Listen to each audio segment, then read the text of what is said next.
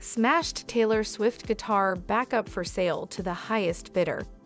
Hey guys, welcome to our YouTube channel. Hope you all are enjoying, so let's begin.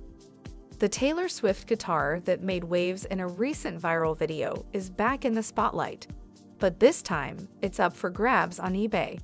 The guitar, which was purchased at a charity auction for $4,000 and then smashed to pieces in a social media video, is now being sold to the highest bidder.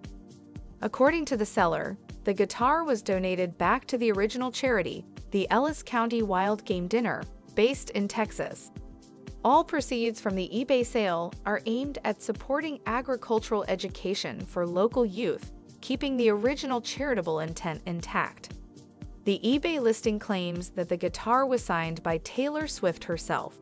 However, according to TMZ, a source connected to Swift's merchandise company disputes this claim, stating that neither the signature nor the guitar is official, and no certificate of authenticity was ever issued by Taylor's team.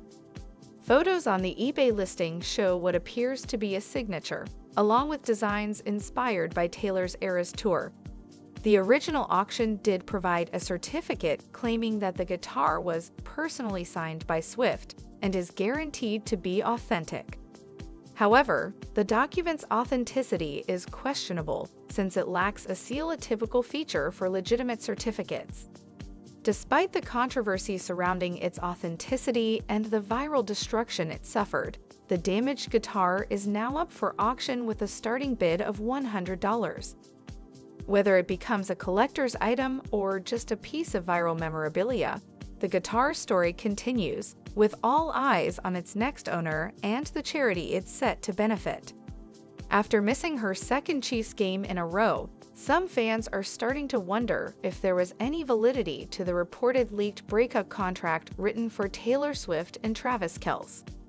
If you missed it, a photo spread online purported to be of a document written by Kelce's PR firm, planning a breakup announcement between the couple on September 28 and sending fans spiraling. Full Scope PR, however, denied having anything to do with the document, claiming the pages were entirely false and fabricated and were not created, issued, or authorized by this agency.